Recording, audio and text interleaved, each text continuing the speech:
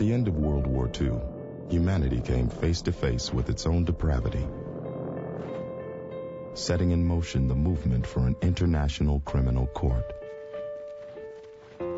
Confronted by the systematic extermination of civilians by the Nazi regime, Allied forces took an unexpected approach. Summary executions of those most responsible would be replaced by the rule of law. We ask this court to affirm by international penal action man's right to live in peace and dignity, regardless of his race or creed. The case we present is a plea of humanity to law. I was then 27 years old. We shall establish It was my first case. the charges we have brought accuse the defendants of having committed genocide. We hoped that we would lay a foundation stone saying that genocide was a crime. Crimes against humanity are punishable. Nobody is immune. The head of a state will be brought to trial. That's what Nuremberg set out to do, because there was a big outcry in the public for justice.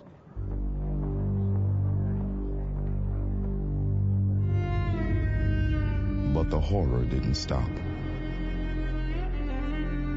The 20th century unfolded as the bloodiest in recorded history.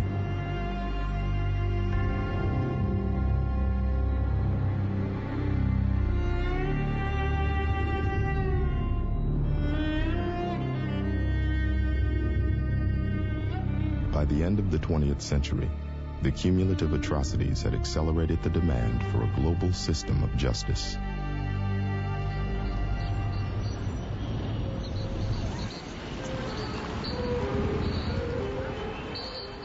The Rome Conference was a culmination of 50 years of effort by the part of those seeking a more humane world. It was a miracle of accomplishment. Government and civil society representatives from around the world met to try to establish the framework for a permanent international criminal court. About 140 governments showed up. There were also many, many NGO, non-governmental organization representatives there. And everyone who was there, I think, certainly I felt this way, knew we were part of a very historic undertaking. You had the sense that so much was at stake and so much hung in the balance. And that was whether the international community on the verge of the 21st century was going to create an institution that would have the authority to investigate and prosecute these horrific crimes, or whether the whole negotiation would just implode and collapse. Some countries at Rome were concerned that submitting to new laws of international justice would limit their national sovereignty. This issue threatened to derail the conference. We hope that in these remaining days of the conference, we can still reach broader agreement among delegations. The vote will now be closed. The machine is now closed.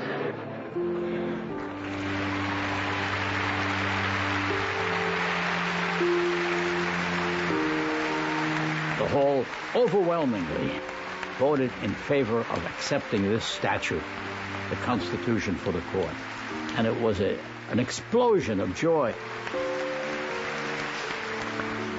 Because for the first time since Nuremberg, the first time in human history, a truly international criminal court had been drafted and accepted overwhelmingly by the nations in that room.